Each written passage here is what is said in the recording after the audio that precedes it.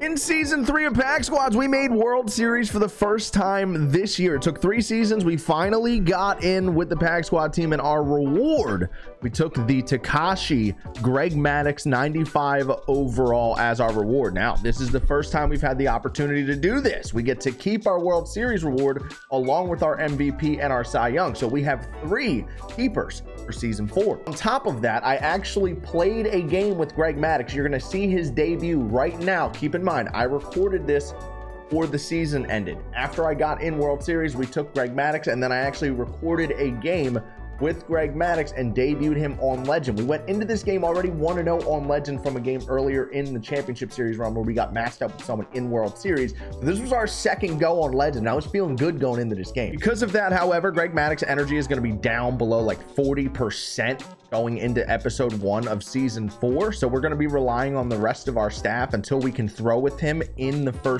his first game in season 4. But also like to note that in the montage season finale video, when I talked about the team for season 4 at the end, I forgot about the collection rewards. They are on the team. 87 overall Steven Strasburg, which is the collection reward for the Washington Nationals. The 85 overall Brandon Webb, which is the collection reward for the Arizona Diamondbacks. And the 83 overall Tony Perez, who is the collection reward for the Cincinnati Reds, are all on the team and will be used. They are keepers, and they're they're now the foundation of our squad moving forward from season to season. Remember, we have like a dozen collections that only need 1, 2, or 3 players to complete.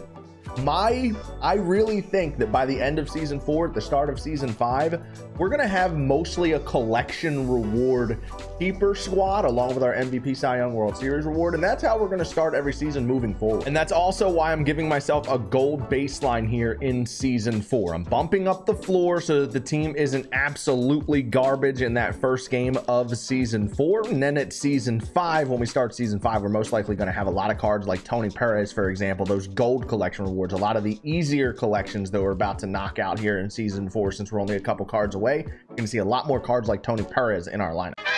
So that'll be a really fun touch at the start of season 5 when we wipe the squad, and all the collection rewards that we've gotten through season 4 that we probably won't use because our team's going to be too good by the time we get them, we'll then use them at the start of season 5 as our keeper team and our baseline squad. That was the idea when I implemented this, but it's taken us 4 seasons now to really start knocking out collections. So we're finally seeing it get put in motion. Again, just an update on collections. Like I said, we have the Nationals, the Reds, and the Diamondbacks done, and we are just a couple cards away from so many, just 4 cards away from the Giants, and we don't need anything more than a 77 overall. The Pirates, were at 35 out of 40. We don't need anything more than Jared Eichhoff to finish them. The Cardinals, we already have Nolan Arenado. If we're lucky enough to pull Paul Goldschmidt this season, potentially get Lee Smith. The Rockies were just 3 cards away from a gold Larry Walker.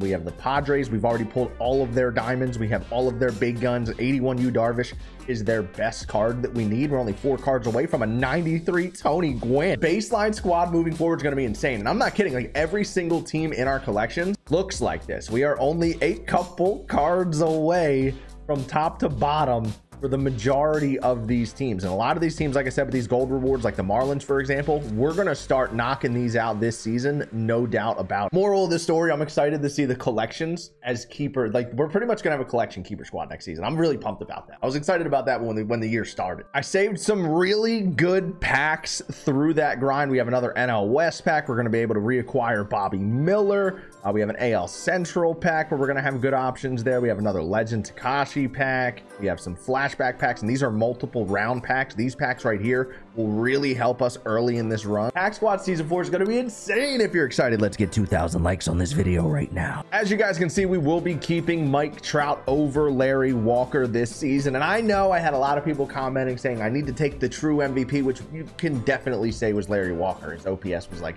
250 points higher.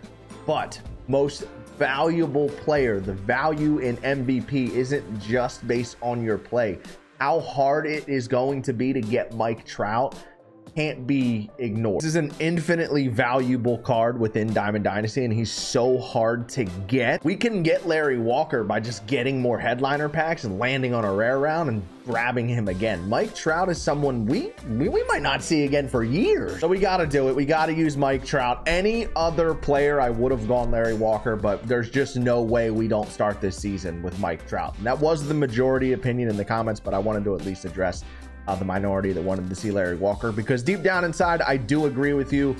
Mike Trout's just an anomaly situation, and we got to take advantage of it. Without further ado, you want to see that Greg Maddux gameplay? I got the voiceover and gameplay for you right now. So here we go. Greg Maddux on the road against Parallel 3 Dallas Keuchel in a creative sim. I love the aesthetic. Once you're in World Series and playing on Legend, you have that World Series graphic around the scoreboard and the load up screen. Good looking stuff. They need to do this for Championship Series and even Division Series, just like the real life playoffs. But we're on Legend here against Dallas Keuchel. We start the game with a strikeout, and then we get a line drive to center for an out with Ketel Marte. Our MVP was insane this season. He lines out to start this one, and then Larry Walker rolls over a slider. 3 up, 3 down in the top of the first. In the bottom of the first, Greg Maddux is going to come out of the gate hot, a strikeout. Then Jose Ramirez in there, 0-2 cutter up and in, another strikeout. And then Gunnar Henderson, first pitch slider down and in, good pitch, looking for a chase swing there. Got the slider out over the plate. That's not a good spot, but a foul ball. It's 1-1 now, going back to the sinker, 1-2, and now the cutter in. Got him for a strikeout. Greg Maddux strikes out the side in his debut episode, and we immediately get him the lead. Mike Trout goes oppo blast on Legend.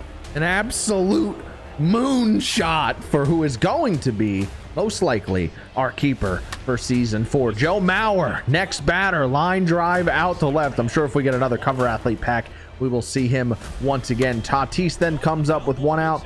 Good cutter on the black there, down and in from our opponent for a pop-up, and then he dots the sinker inside on Garrett Mitchell. Pitching very effectively inside was my opponent after that home run. Bottom 2, 2-1. Greg Maddux after striking out the side. First time our opponent puts the ball in play, he ties it up.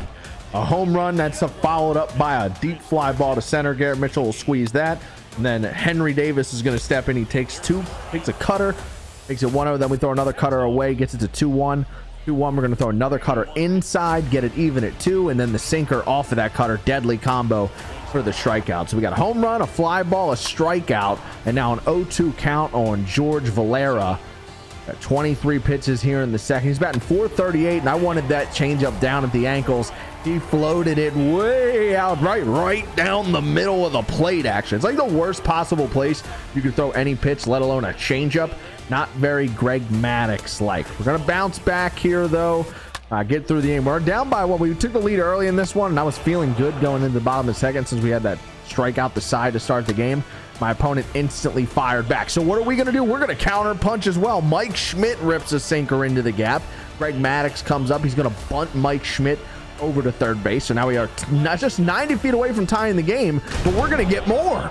Jorge Polanco, a nuclear bomb, a little bit in on the PCI, doesn't matter. No doubter kicks in this creative stadium with a low fence out and left. 4-12 on a line for Jorge Polanco, and we get the lead back.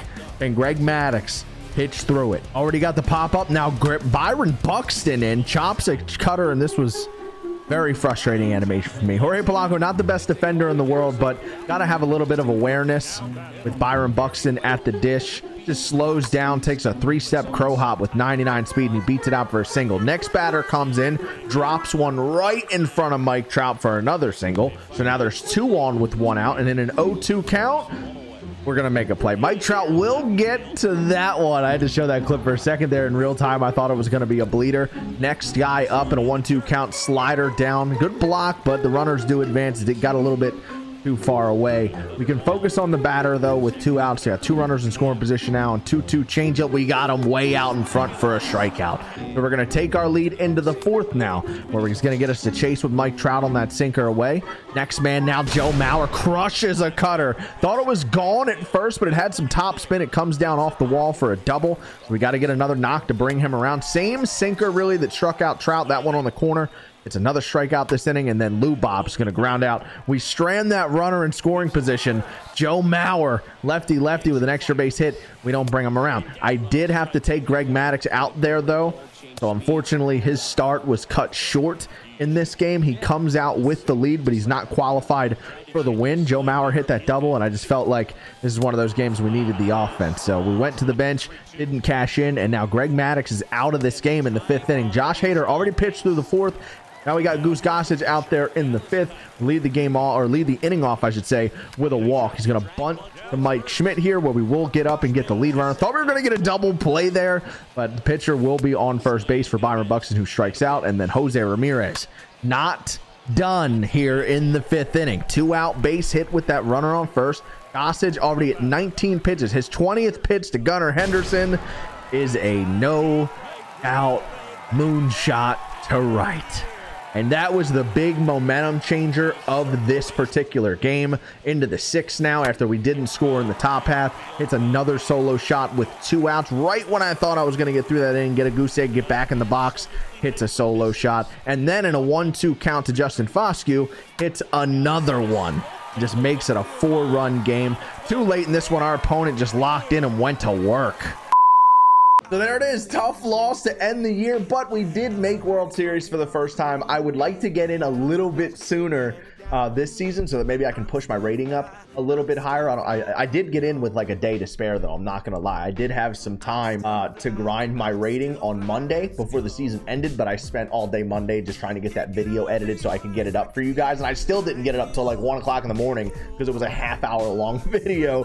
But I did get that one Greg Maddux game in, and I wanted to get that video recorded while I was in World Series so that it was on Legend. I was just adamant about playing another game on Legend because this season, once we get to World Series, I am going to make a push, and I'll probably do the montage video of us getting to World Series. And then if we get in again, my plan here is to do a second montage video of my Legend grind and see how far I can get, how high I can get the rating with the Pack Squad team. So we're going to do all of our Pack Squad episodes like normal, season 4, all through July. At the end of the month, you'll get your World Series montage highlight video, and then hopefully, depending on if I get in or when, also going to do a Legend push and see if we can get to 1,000. That's going to do it for me today, guys. Hope you enjoyed the video. Tough loss. It happens. Greg Maddux, you know, he's good, but is he Legend? I don't think he's really a Legend type of pitcher. Maybe more luck with him on Hall of Fame where I can paint. But on Legend, you know, we're facing people. My opponent maybe just got off a game against Bobby Miller on Legend, and all of a sudden you got Greg Maddux in there. Basically slow pitch softball. Behind me, but I'm still fly. I know. I'm still fly, let's go.